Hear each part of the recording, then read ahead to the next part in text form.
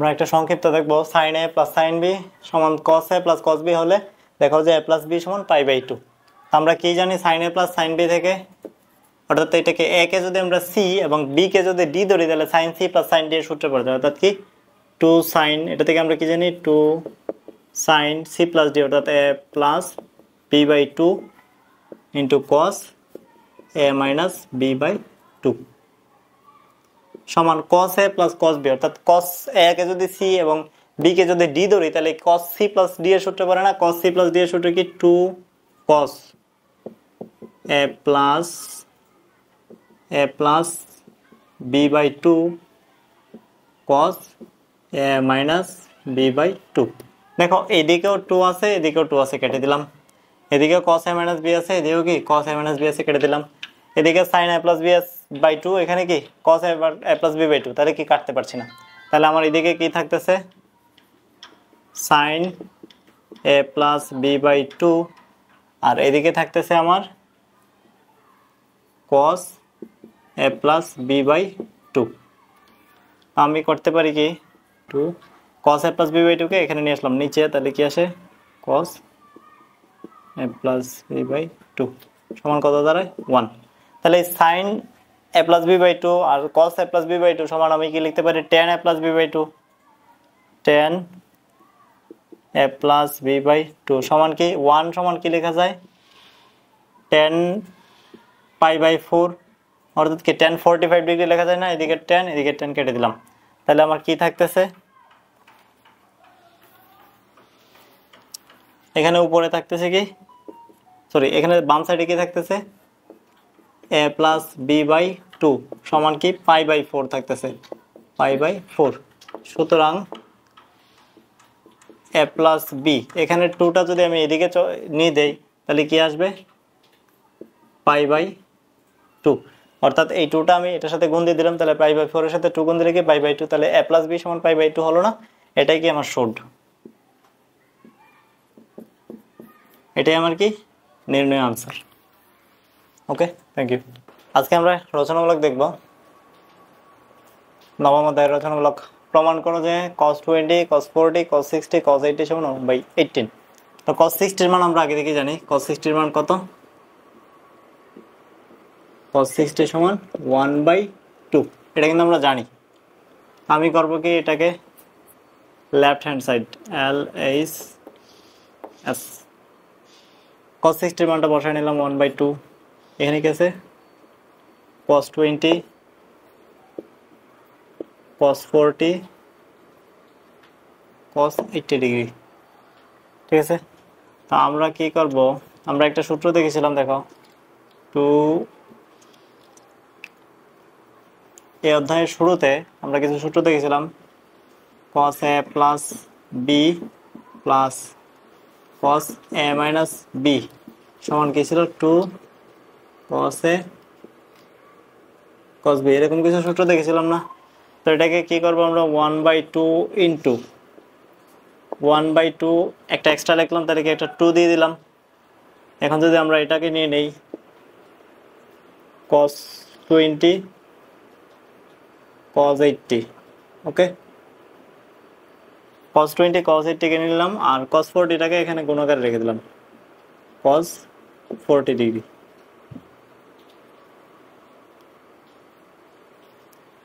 আমরা কি এটাকে একটা সূত্রে ফেরানোর চেষ্টা করবো। দেখো 2 cos a cos b কিন্তু পড়তেছে, তা cos 80 টা আগে লিখি, cos 80 পরে লিখি 20, তোমরা নাইলে আবার প্যাচ লাগাই দিবা।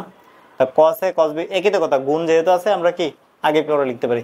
তাহলে এটা কি cos a, এটা কি cos b, তাহলে 2 cos a cos b সমান আমরা কি করতে পারি cos a + b plus cos a - b, আর বাকি যেগুলো আছে সেগুলো কি তার মতো রাখবো। তাহলে এই দুইটা গুণ দিলে কি 1/4। এই জায়গাটা তো বুঝতে পারছো, দেখো এখানে 1/2 একটা ছিল আর এখানে 1/2 একটা নিছি আর কি 2 একটা এক্সট্রা গুণ আকারে নিছি। তো ইনটু, তাহলে cos 40 টা লিখে নেই cos 40 ডিগ্রি ইনটু, এখন এটাকে যদি আমরা ভাঙি তাহলে কি cos a + b cos a - b, এ কত এখানে 80, তাহলে কি আসবে cos 80 + 20 প্লাস এটা কি গুণ আকারে cos 80 মাইনাস কি 20 ব্র্যাকেট ক্লোজ। তাহলে দেখো আমার এটা এটার মতোই থাকবে 1/4 ইন্টু cos 40 ডিগ্রি, এটা এটার মধ্যে রাখলাম। এখানে cos 80 আর 20 কত হয়? cos 100 ডিগ্রি প্লাস cos 80 থেকে 20 বাদ দিলে cos 60 ডিগ্রি। এখানে দেখলে 1/4 cos 40, এটা দিয়ে যদি এটাকে গুণ করি তাহলে কি cos 40 cos 100 আসে না, মাঝের প্লাস চিহ্ন, তাহলে কি এটা দিয়ে এটাকে গুণ করব 1/4 ইন্টু cos 40 ইন্টু, দেখো cos 60 সমান আমরা কি জানি 1/2, তাহলে কি 1/2 লিখে নিলাম। অর্থাৎ আমরা কি এটার সাথে এটা একবার গুণ করলাম, আর কি এটার সাথে এটা একটু গুণ করলাম, মাঝের প্লাস চিহ্নটা কি এখানে আছে। তাহলে এটাকে দেখো এটা কিভাবে লিখতে পারি, 1/4 ইন্টু 1/2 ইন্টু আরেকটা কি 2 নিলাম, অর্থাৎ 1/2 ইন্টু 2 নিলাম। কেন? দেখো এখানে cos এর একটা রাশি আছে, এখানে আরেকটা রাশি আছে, তাহলে কি cos 100 degree cos 100 degree into cos 40 degree লিখতে পারি না, cos 40 ডিগ্রি। এটাকে আমরা একটু আলাদাভাবে লিখলাম, প্লাস 1/4 আর 1/2 কি হয় 1/8 cos 40 ডিগ্রি। তা আমাদের মানটা যা দাঁড়ায়, দেখো এখানে কি আছে, এটা কি আরেকটা সূত্রে পড়ে গেছে, দেখো এই সেম সূত্রটাতে পড়ছে, যে এখানে 2 cos a cos b সমান এই সূত্রটাতে আবার পড়ে গেছে।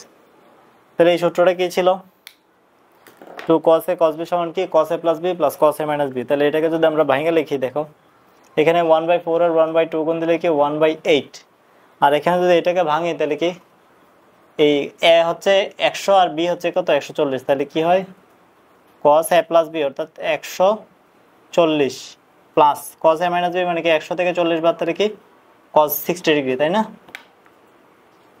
cos 60 degree.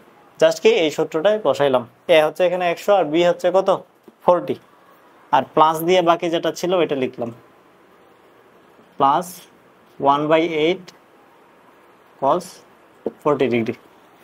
আমরা যদি এখন উপরে চলে যাই, দেখো কি আছে 1/8 cos 140 cos 60, তাহলে cos 140 140 প্লাস মাঝের প্লাস চিহ্ন, তাহলে কি 1/8 cos 60 এর মান কত ইন্টু 1/2 প্লাস 1/8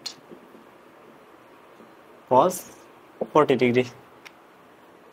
আমাদের প্রমাণ করতে হবে কি 1/16, আমাদের কিন্তু 1/16টা অলরেডি চলে আসছে। দেখো এখানে 1/8 আর 1/2 কোন দিকে কি 1/16 হবে না, 1/16 এটা আমি কি সামনে নিয়ে আসলাম, প্লাস 1/8 cos 1/8 cos 140 কে আমি কি লিখতে পারি 90 প্লাস 50 ডিগ্রিতে লিখতে পারি না, প্লাস 1/8 cos 40টা আবার কি লিখতে পারি cos 90 মাইনাস 50 তে লিখতে পারি না, 90 থেকে 50 বাদ দিলে তো 40ই থাকে, তাই না। এটাকে জাস্ট আমি ভেঙে রাখলাম, তাহলে আমার কি আসে দেখো 1/16, এটা 1/16 প্লাস 1/8 cos 90, দেখো cos 90 প্লাস সামথিং, তাহলে cos 90 ডিগ্রি কত 90 ডিগ্রি এখানে 0 ডিগ্রি এখানে 90 ডিগ্রি প্লাস মানে কি 90 ডিগ্রির পরে আর ওইদিকে আসছে, তাহলে এইদিকে চলে আসছে মানে কি এটা এই কোয়াড্রেন্টে।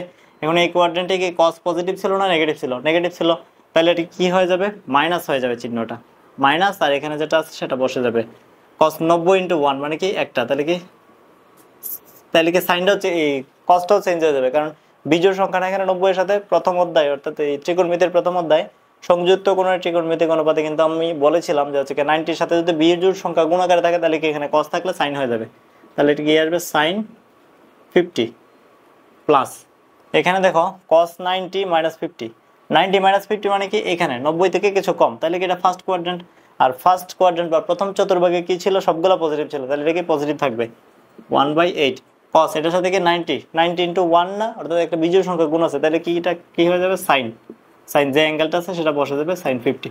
দেখো 1/8 sin 50 1/8 sin 50, একটা প্লাস একটা মাইনাস কেটে দিতে পারি না, তাহলে কি আসে 1/16। এটাই কি আমার রাইট সাইডের মতো না, রাইট সাইড সমান কি রাইট হ্যান্ড সাইড, প্রুভড। ঠিক আছে, তো এরকম অঙ্কগুলো তোমরা এভাবেই করবা, করলে পারবা। Thank you.